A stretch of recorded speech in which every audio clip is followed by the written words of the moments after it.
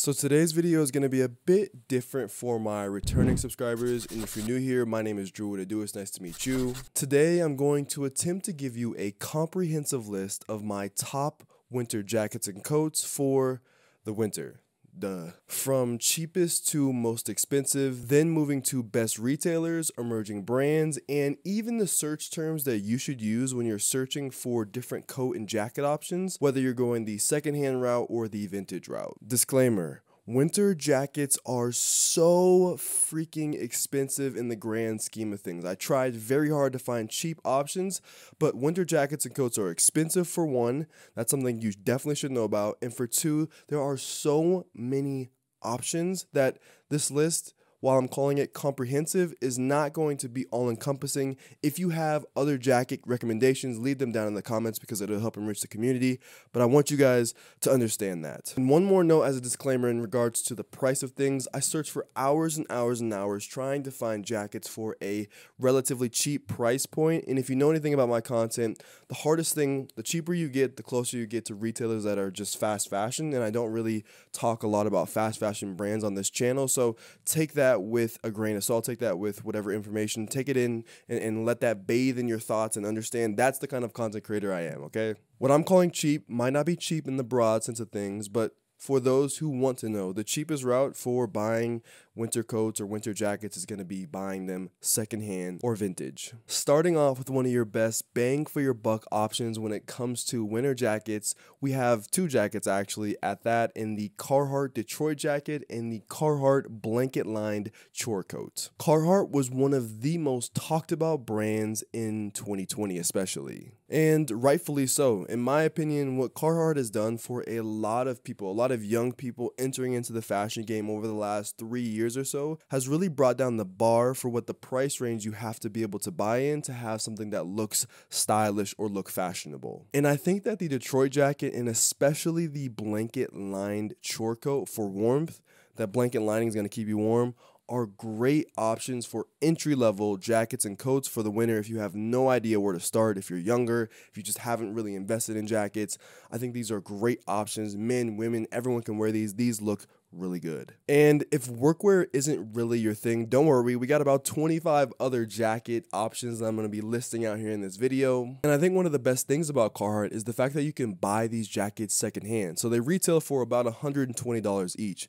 But I was able to find both the Carhartt Detroit jacket and the blanket line jacket for under half that price on places like eBay, Depop, vintage resale sites, Grailed even. You're able to find these jackets for much cheaper if you know where to look. Okay, next, one of my favorite looks in both menswear and women's wear are liner jackets. Everlane, of all brands, has a quilted cotton liner jacket for under $100 on sale that I think looks like a really good option. It needs to be stated, I don't really have that much experience with Everlane, but I've heard good things about it, and that's why I wanted to throw it into the mix as a relatively cheap entry-level jacket option. And as I mentioned with Carhartt, the same applies for liner jackets in regards to buying them secondhand. Recently in New York, I just bought Lauren a check vintage liner jacket. I can't remember what era it's from, but it's a really beautiful jacket. She's been wearing it all the time for under $100 at Front General Store, which is a really cool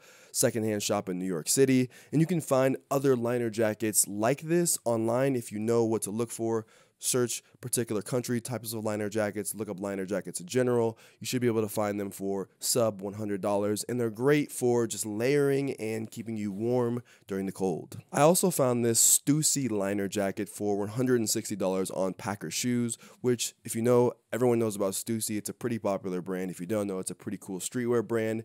I would take a look at something like this as well. You're going to be able to find deals and steals at this time of the year. If you're watching this a little bit later, you probably still are able to find deals, but this Stussy liner jacket on Packer Shoes is an interesting option in my opinion. If you're shopping around for top coats, I found an awesome entry-level option in the form of Sam Edelman's top coats. These look really high in quality, but the price point isn't outrageous like some of other top coat brand options are. I found these ranging anywhere between $100 to $150, which, like I said, if you know anything about top coats, that's a freaking good price, okay? That's a good price. Another option for women's wear is the Daphne coat by J. Crew. These retail anywhere between $170 to $250, and because it's the holiday season, they're on sale right now, so you should be able to find them for that lower $170 price range, I hope. And I don't know if you've noticed, but we're slowly creeping up and up from the $100 to $200 price range. The price is getting a little bit more expensive here. Okay, next, the first fleece I want to mention is from New England brand Manresa. They have a couple of good variants, the first one being the Dover fleece at $185 and the Selkirk fleece, which sits at around $205 MSRP. Manresa does an awesome job at nailing the fit and the look of their fleeces. And to me, these feel like reimagined old Patagonia style fleeces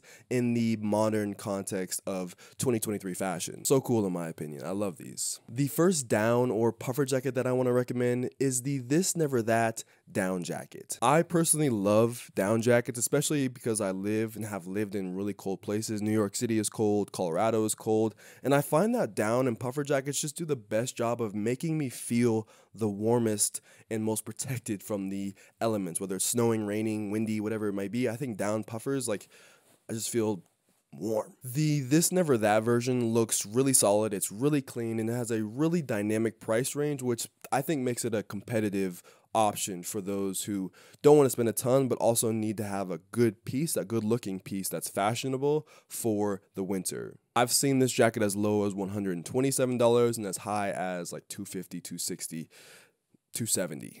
If you can find one of these in that $127 price range, I think you're golden. This is a great entry-level option as well. Okay, moving into the more $200 to $400 price range, this is where options get really interesting when we start to begin to pay more for winter jackets and coats. Let's kick things off with the FrismWorks Harrington jacket. If you don't know, FrismWorks is a Korean brand that specializes in unique pocketing and jacket structure. And this Harrington jacket is the tip of the iceberg when it comes to what FrismWorks has to offer. I also love their Drizzler jacket, and both of these pieces come in at under $300. One last note about FrismWorks. I selected both of these jackets because they stood out to me. They have tons, and I mean tons. I'm talking about like dozens, maybe 10 or more jackets that are really interesting, that are under that $350 price range, that I think that if you don't know about them, you should take a look, because I think there are some really fun, cool options. And if this is more your style compared to like workwear or something else, give FrismWorks a look. It's a really, really cool brand. Switching gears in terms of the style of jackets we're talking about, I found this authentic wool peacoat by LL Bean, and I thought it looked awesome for those who need that top layer coat for the winter, who like that style.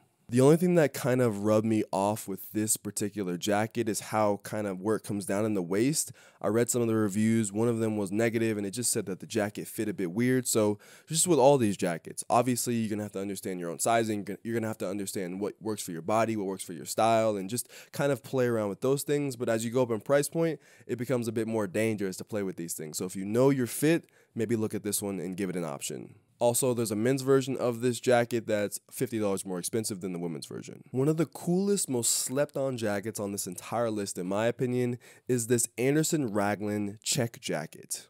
And I mean, just look at the texture on these product photos. It really speaks for themselves. And I love these colors for the fall and winter especially. This jacket sits right at $250, which I think is a decent price for something that looks as cool and as beautiful as this. Another stunning piece is this Varley Jones faux fur sweater. I'm not the biggest fan of faux fur or real fur at that, but for some reason this particular piece stood out to me. I don't necessarily love the cinch in with the drawstrings that they have near the front of the garment, but I guess I don't exactly hate it either. Let's just rattle off some fun and practical jackets at the $240 to $290 price range. We have Snow Peak's Thermal Boa fleece jacket. I think this is really cool, and I love the color for this jacket. Alex Mills Quinn Quilted jacket. Another one of my favorite brands, Engineered Garments Ripstop Cruiser jacket. And a really beautiful option is Pendleton's herringbone wool coat. And, you know, I try to include both items from women's wear and men's wear. And one of my favorite kind of women's wear focused brands is Sporty and Rich. When I found out that they were carrying this zipped Sherpa eggplant fleece, I thought it was such a dope option that I wanted to include it in the video because I don't know, this is fun. Like, I feel like fleeces like this are just super dope. Now, each of these jackets serve totally different functions as winter outerwear, and if you've never seen any of them before, well, you're welcome. Give this video a like, subscribe. I'll be doing this for the next hopefully 10-15 years. Alrighty, we're moving into the $300+ price range when it comes to winter jackets, and this is where jackets and coats get really expensive really fast, but this is where you see a lot of your kind of stylish, more influential people, the price range in which they're wearing their jackets at. And maybe if you just really like fashion, this is the perfect section for you. Well, you can really like fashion, but just not have the money. You also have to have the money, so I take that statement back a little bit. Let's start with one of the most popular winter jackets in the marketplace. We have the North Face's Nupste down jacket. The Nupste jacket is a jacket I see all the time in New York City. I would say it's probably the most popular fashion-forward jacket that I see. I see it styled by both men and women. It looks relatively good. I think it looks pretty good. And for $300, it probably should look pretty freaking good. But what I think is the best thing about the Nupste is the fact that you can find it secondhand as well, like some of the other more kind of very popular big brand jackets that I've mentioned on this list. So if you don't have $300 or $330, whatever the retail price is, make sure to check this jacket out on eBay, on Depop, on secondhand sites, because I think you can find it for a little bit less than that. Next, one of my personal favorite style of jackets is Arcteryx's Atom Hoodie, it's called a hoodie, but it really is a jacket. This is an awesome, lightweight, but super warm insulating layer that I wear all the time in New York. Even when I first got there, I was wearing this in the fall, and I love this jacket. It's called the Atom Hoodie, but it zips up. It has a great system in which you can put the hood on and the hood cinches in, and it just keeps you so warm.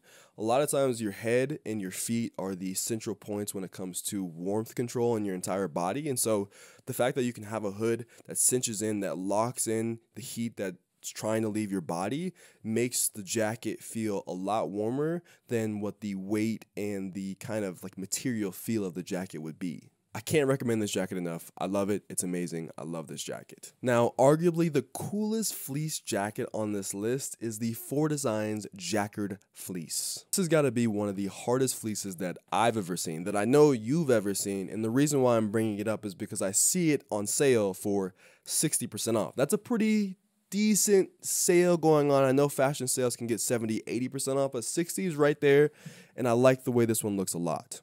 Alright, I've never recommended any product from the brand Banana Republic, but when I was searching, I came across this Alps long satin puffer, and I was really impressed by not only the visual elements, like the visual aspects that they choose to portray this jacket, but it just looks like one of the warmest jackets you can own. I didn't see anything bad about it. It just looks nice, it looks warm, and if you're not like into all of the kind of like higher end fashion-y brands, but you want something that obviously doubles as just a simple, good looking piece, check out this version by Banana Republic.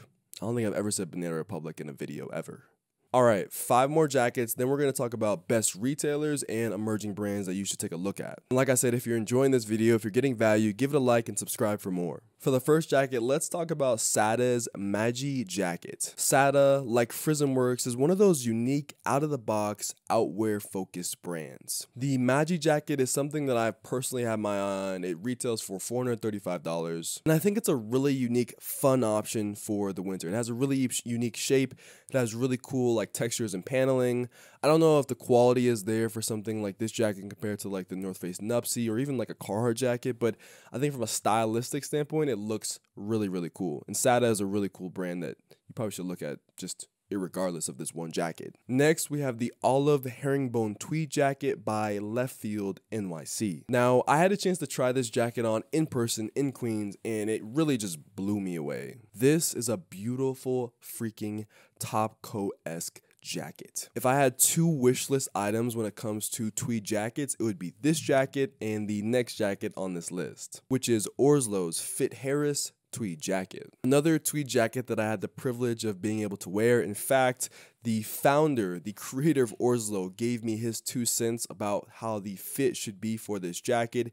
Ichiro Nakatsu. I was in Boulder and asked him about it, and we were kind of just going back and forth about it. It was pretty fun conversations, but this is another really beautiful tweed jacket that It's just a top layer layering piece, and it looks really good at that. The final two jackets that I want to recommend on this list are the 7 Stores Night Space Coat and the Night Sumo Jacket. There has been one brand over the last 12 months that has continuously wowed me with their visuals as it pertains to their outerwear offerings.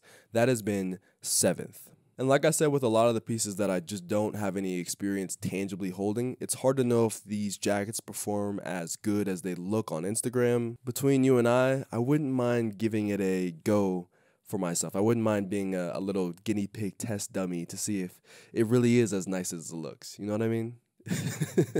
Let's get a word in for today's sponsor, Squarespace. Are you interested in making your very own website for a brand or creative project? Squarespace offers a comprehensive amount of features to make the website that you've always dreamed of. If you want to sell your products direct to consumer, or if you just want to display your body of work, Squarespace makes it easy to do that and more. Currently, I'm using my Squarespace website as a hub for all of my content and all of my social media platforms. And if you need a design to help nudge you into creating your first website, this is your sign. Visit squarespace.com/DrewJoyner for 10% off your first purchase of a website or domain.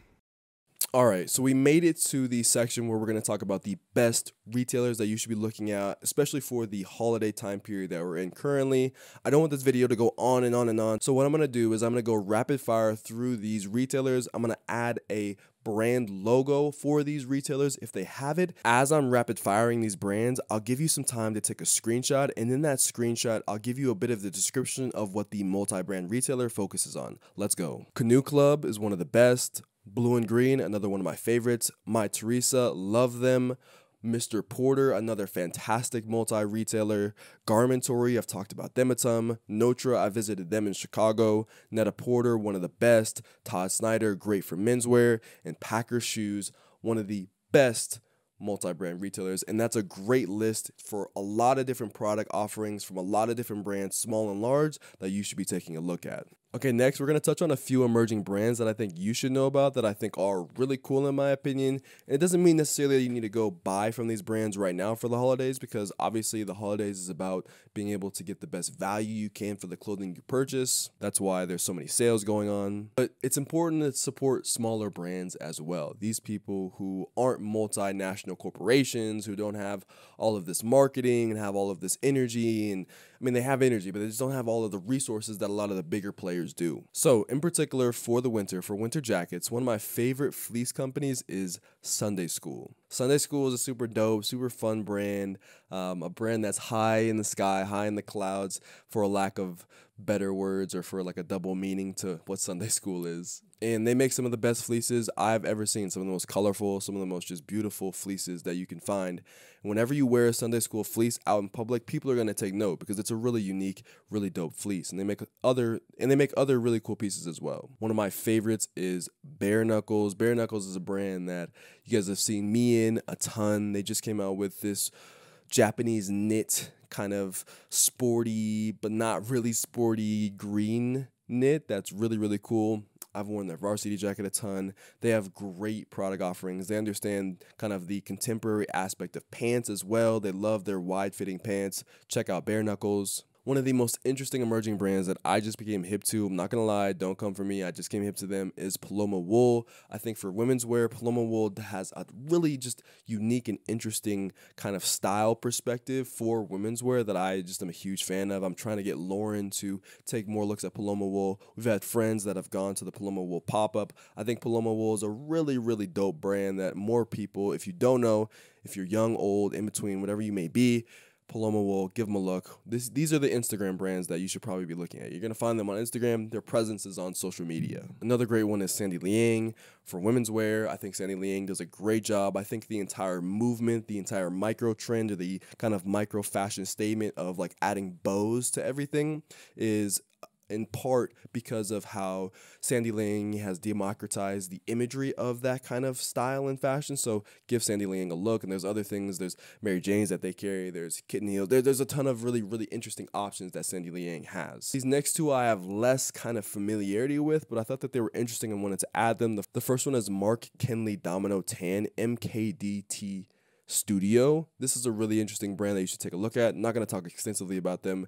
And the last one I'll mention is a brand called Shrimp, which looks just super fun. And I thought I would just throw them into this video once again, just to give you guys some options for emerging brands. Okay, last, if you're gonna buy things secondhand, if you're a more conscious consumer, then let me give you some search terms to help your search go a bit more smoothly. Also, I didn't mention a lot of different jackets, and so this is the section where I'm gonna mention more jacket options that maybe I just didn't include them because there's a lot of different types of jackets. And so this is like really entry level stuff, but maybe not. Honestly, if you were to tell me these things, I'd probably still take your advice on them. So I want to give you just types of jackets that you can search. Okay, here we go. When you're searching, a lot of times I mention things such as the top coat, which a top coat is basically like a top layer coat that you put on top of everything that goes underneath your jacket. You can look for wool top coats. You look for different types of peacoats. Search those things in eBay, Depop, Grailed, and you should come up with a kind of really unique subset of options. And obviously, if there's specific brands that you like or specific materials that you like, you could say wool top coats. You can say, I guess you could just say like a poly blend top coat, something of the sort. That should help your search. Other types of jackets that I just want to quickly lay out. There are puffer and or down jackets, which are, puffer jackets are like the bigger jackets. Parkas or anorak jackets. These jackets are really great for the cold. Like when it's really cold, these jackets just cover almost everything, and they have more of like a weather protectant material and that polyester or nylon that kind of just blocks wind and snow and things like that from accumulating on them. Of course, we have denim jackets. This jacket I'm wearing right now is a French Chore coat, but it's made out of a denim. And I said it's a French Chore coat, so why not just mention French Chore coats as well? Not as warm, but really interesting types of underlayer Chore jacket coats that you can wear for the winter. Of course, you can simply go with something like a raincoat or a shell jacket, and these things are going to be more water repellent, so when it's raining or snowing, the water kind of just beads off. You know the TikTok memes, Arcteryx on me, I don't want no Patagonia, like that's rain jackets, right? Now, one of the biggest jackets that I did not mention in this video was leather jackets. Now, leather jackets can get really freaking expensive, especially when you're dealing with genuine leather or calf leather or just specialty types of leather. Jackets can get really expensive, but vintage secondhand leather jackets are a great option. Obviously, you have to know your sizing, know your fit on those. I've honestly never purchased a leather jacket. I'm just going to be frank. I've never even bought a leather jacket. I'm not really a leather jacket guy, but do your research, know your sizing. If you like leather jackets, give them a look. I say I've never purchased a leather jacket, but I do love varsity jackets, and depending on the sizing convention, I just go, if they have large, extra large, if they have like standardized sizing, I just go with a large. But know your sleeve length, know your bust or chest, and then know your actual like kind of like this area down to your waist length for the body. And then last, I mentioned one of these jackets in the video, but we have like faux fur. I know people get kind of caught up in faux fur versus real fur because obviously animal cruelty, and I understand that 100%. But if you like kind of like the more polyester based faux fur jackets, if you like that look, if you like having kind of a very like grandiose type of jacket, especially I see this a lot in women's wear, men's wear too, but like I feel like I've seen a lot of really stylish women wear faux fur really well.